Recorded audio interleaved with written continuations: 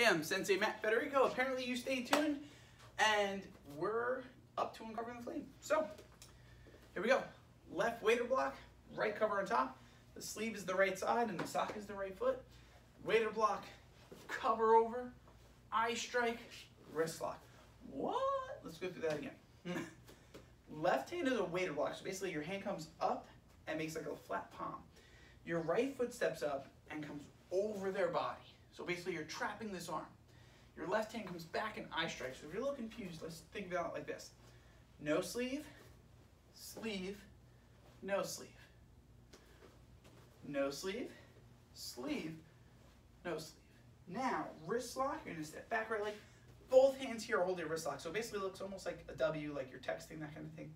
Right hand comes back. This is really cool, this is fun. Heel palm, front kick, rising back. You should just do this motion, it's the best. So right heel palm, that's the one with the sleeve.